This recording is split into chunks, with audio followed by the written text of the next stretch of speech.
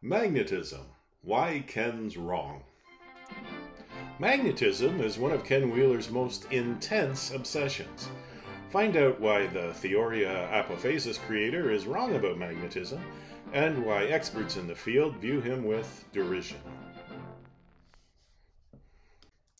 Magnetism fascinates people. The attraction and repulsion we see when we play with magnets feels both magical and compelling. Correctly understanding how magnets work is more difficult than people realize. We couldn't do it until scientists acquired a detailed understanding of both relativity and quantum mechanics. Electrons have magnetic properties scientists call spin. Atoms have an overall spin based on the net spins of all their electrons. As Nobel laureate Richard Feynman explained in his famous 1983 BBC interview, when an object becomes magnetized, quote, all the electrons are spinning in the same direction. They all get lined up, and they magnify the effect of the force that it's large enough that you can feel it at a distance. But it's a force that is present all the time and is a basic force. This elegant, empirically proven explanation poses a threat to Ken Wheeler. He insists, in the face of all facts and evidence, that electrons, quantum mechanics, and relativity can't exist. Kentucky Ken claims to be the first human being on Earth to uncover magnetism and how it works. He seems to mean this literally and to be completely sincere about it, calling it one of the greatest secrets of nature. The angry photographer has self-published a book entitled Uncovering the Missing Secrets of Magnetism.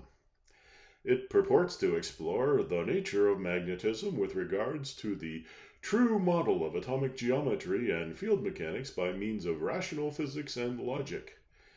He bases his geometric magnetism model on two shapes, the torus, the donut, and the hyperboloid, the hourglass. His diagram may help. The Theoria Apophasis host tells us the torus is the magnetic part of the field. The hyperboloid represents the dielectric, and the disk in the center of the diagram is something he calls the plane of inertia. The angry photographer claims that the two shapes are negative images of one another. They're not. He claims that when combined, the two shapes form a sphere. They don't. Science tells us that there's no such thing as a dielectric field or a plane of inertia. A magnetic object's physical shape determines the shape of its magnetic field, so it's not necessarily donut-shaped. Ken Wheeler seems to have come up with these geometric shapes by tinkering with a novelty device called a ferrocell. If we hold a magnet up to a ferrocell, the illuminated fluid produces all sorts of intricate optical patterns that resemble spirograph drawings. These optical patterns are due to reflections off the iron filings and the viscosity of the fluid, so they don't accurately represent the magnetic field or its flux.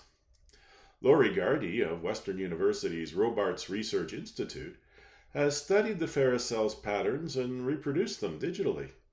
As she explains in her research paper, computer simulations were used to demonstrate that the interesting light patterns as seen in the ferrocell are primarily caused by light reflections off the needle-like filaments that form and align with the magnetic flux lines of the magnet when placed in the vicinity of the ferrolens. The central flaw underlying Ken Wheeler's ideas about electromagnetism is his belief in the ether. Charles Proteus Steinmetz is one of the field theory pioneers that the angry photographer refers to as gods.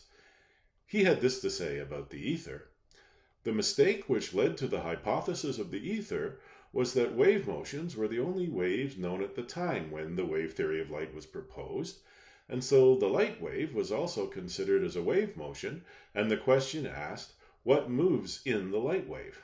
And this moving thing was called ether. Since that time, we have become familiar with waves which are not wave motions, but merely periodic phenomena. Thus, the alternating current is a wave, but nothing moves in it. Thus, we speak of waves of temperature, etc., without meaning any material motion.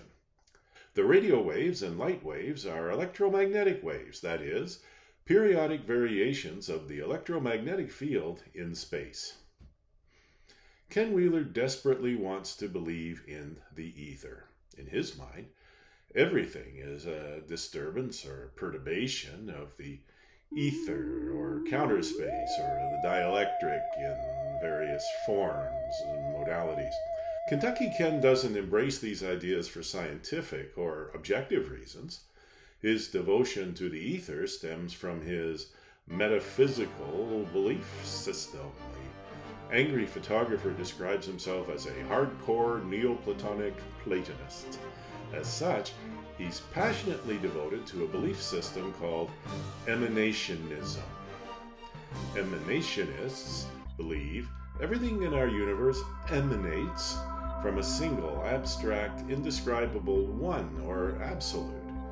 The laws of physics and ultimately the everyday world around us are emanations from this impersonal but fundamentally good ground of all being. That's why the Theoria Apophasis host is so fiercely committed to his notions of the ether, counter space, the dielectric, and the plane of inertia. In his mind, they're his link to the perfect spiritual realm and his future life in the great beyond.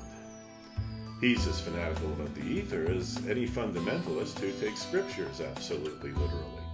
Of course, nature is under no obligation to make sense to the angry photographer.